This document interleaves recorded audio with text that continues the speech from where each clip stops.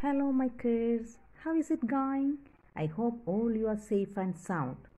Before we going to start our video, I request all you to subscribe my channel and click the bell icon to get the new videos. Dear children, today we are going to discuss the poem Y of Unit 4 from the text Marigold. Okay.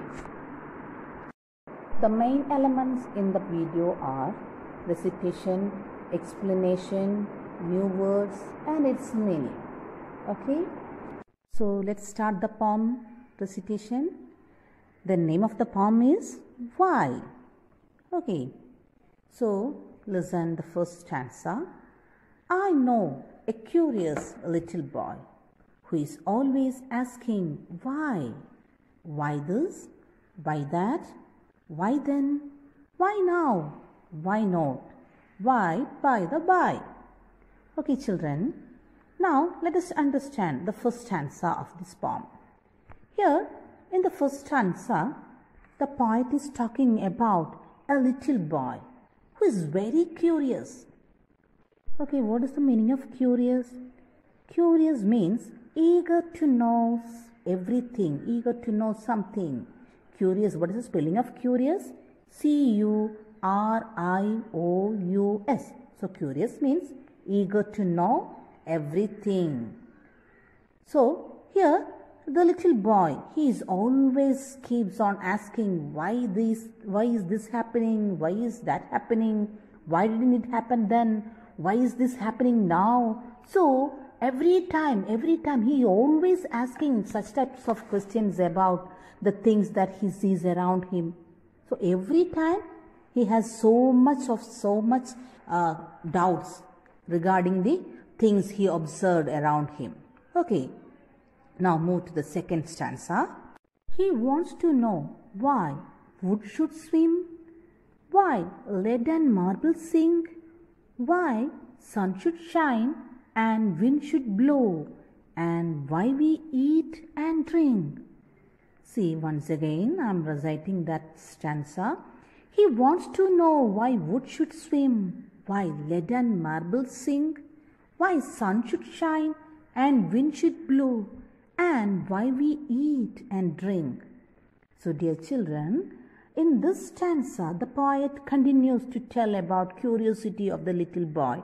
He again wants to know why he again asking so much questions regarding the things he observed around him. So he again wants to know why does wood swim, why does wood float in the water, and why does lead and marble sink in water.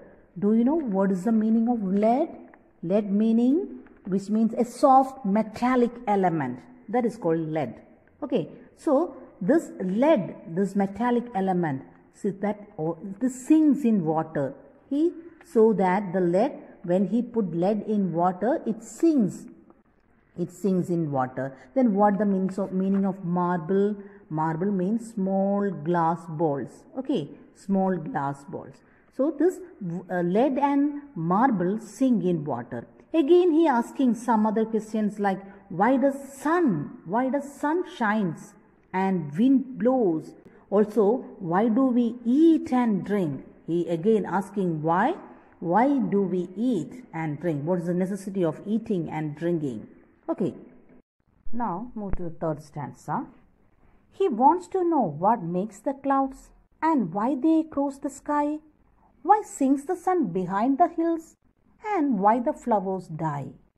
See, here in this third stanza, poet says more examples of the questions asked by the little boy.